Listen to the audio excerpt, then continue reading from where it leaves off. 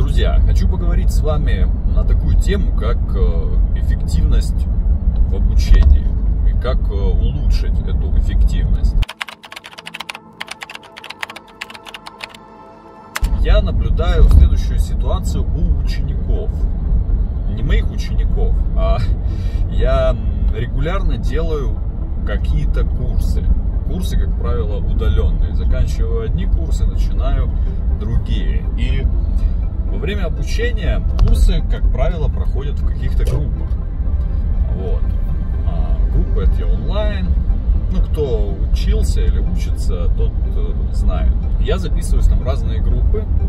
И в целом ситуация с течением времени похожая. Что абсолютное большинство учеников в принципе не умеет учиться. То есть многие жалуются на информацию, там, на одно, на второе, как сделаны курсы, что что-то им не подходит. Но я наблюдаю со стороны ситуацию, что люди реально просто элементарно не умеют учиться и не умеют эффективно учиться.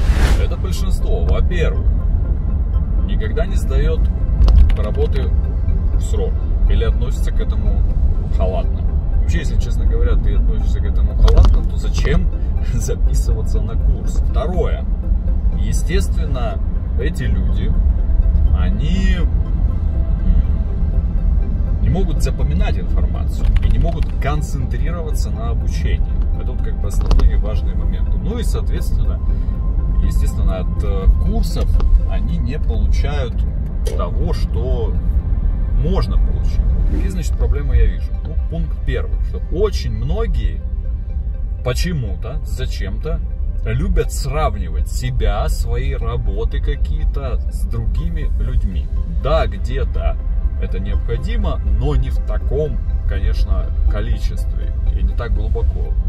Все-таки, ребята, нужно концентрироваться на себе и заниматься собой и своим развитием, а не оценивать работы других. И кто-то прям фанатеет от этого, то есть перебирает работы, а вот тот так сделал, вот всяко, почему у него вот так сделано, у меня вот так сделано, вот эти делают так. Ну хватит. То есть лучше, конечно, концентрироваться на себе и заниматься развитием самого себя. Второй момент. Значит, очень многие не умеют вести конспекты. Я помню, как на лекциях мы строчили, записывали. Что я имею в виду? Также, когда идет лекция, в онлайне она, в офлайне, нужно обязательно записывать важные пункты. Мало того, я когда смотрю видео обучающие, или курсы, или лекции, я делаю прям принт-скрины и прописываю себе напоминания какие-то. А потом эти принт-скрины запихиваю в нумерацию по лекциям. Потому что с течением времени, особенно когда курс большой, естественно, мозг, он забывает все эти вещи. И лучше вернуться потом и как бы посмотреть. И так все это дело работает гораздо лучше. А так я смотрю, у меня там в группах, во многих, люди постоянно задают одни и те же вопросы, хотя об этом уже говорилось в лекции. То есть я понимаю, что они посмотрели, они забыли. Это через 2 лекции уже все у них из головы улетело. Камон. Все можно улучшить. Пункт номер 3. Почему-то многие ребята боятся участвовать в какой-то работе командно. Все почему-то я, да. А если что-то сделать командой, то большинство, они как-то игнорируют этот момент. Но на самом деле, если вы открыты к тому, чтобы делать что-то с другими людьми, то вы учитесь у других людей. Да, другие люди учатся у вас, а вы учитесь у них. И часто в такой коллаборации вы, во-первых, узнаете больше. Во-вторых, это дает вам мотивацию к работе. И в-третьих, результат часто превосходит ожидания. Вам могут подсказать ваши ошибки. Это очень большой плюс. Мы почему-то относимся к другим людям в группах, на уроках, как к конкурентам, нежели как к партнерам. Понимаете, о чем я? Поэтому, ребята, не бойтесь участвовать в какой-то командной работе, делать командные проекты. Это часто дает большие плоды. Обязательно, ребята, делайте план обучения и ставьте себе дедлайны. То есть, что до какого числа вы должны сделать, выучить, сдать какую-то работу, ведите какой-то календарик. Потому что если вы научитесь работать с дедлайнами, то есть сдавать все в срок, то потом это вам очень сильно поможет. А если вы все оставляете на потом регулярно, и у вас ни на что не хватает времени, то, ребята, потом у вас будут проблемы большие. А может, уже и сейчас у вас с этим проблемы. Самое банальное, но я все равно скажу, что это очень большая проблема у многих. Это убирайте телефоны во время обучения, закрывайте все свои соцсети, все это дело, пока вы не сделали то, что требуется по вашему плану. Потому что это настолько отвлекает, вы столько теряете время. Кому-то ответить, в WhatsApp, Instagram, посмотреть что-то в YouTube, там, ВК, не дай бог, Одноклассники у вас есть.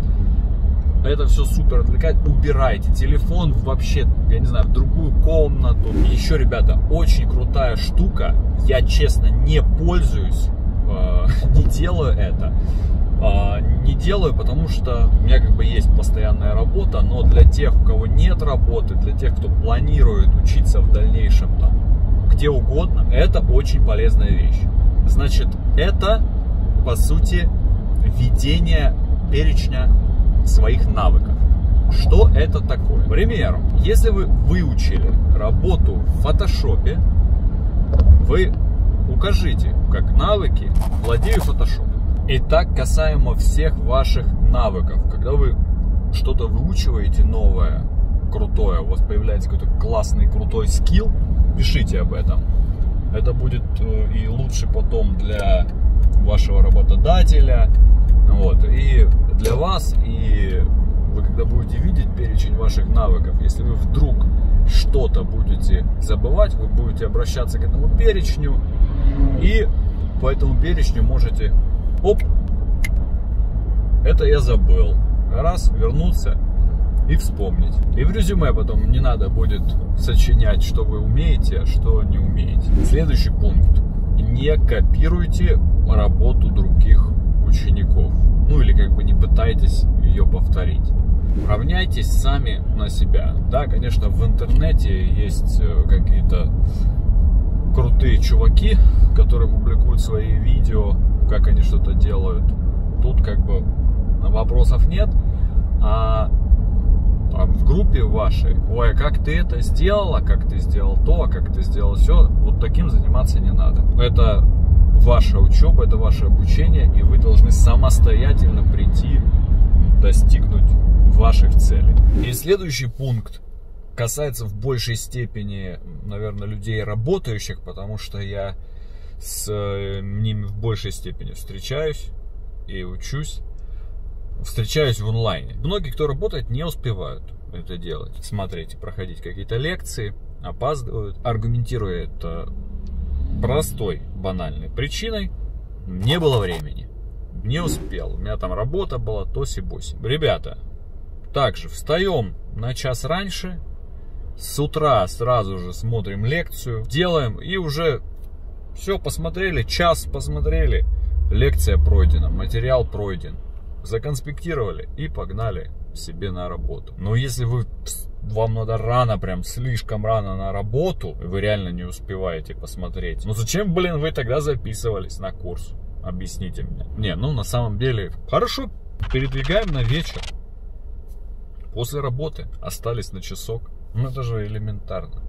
Правильно? Мы же ради этого все начали учиться. Ребята, ну у меня пока вроде все. Это главные пункты, которые мне пришли на ум. Естественно, у каждого есть свой график. Значит, каждый может адаптировать все эти пункты под себя. Я буду рад, если вы поделитесь своими методами по эффективному обучению, как вы все это дело делаете. Ну и, естественно, если вы поделитесь со своим одногруппником, который тянет вас вниз, понимаете, и неэффективно учится, то это тоже будет круто. Может, ему будет полезно данное видео. Ладно, пока, до скорых встреч.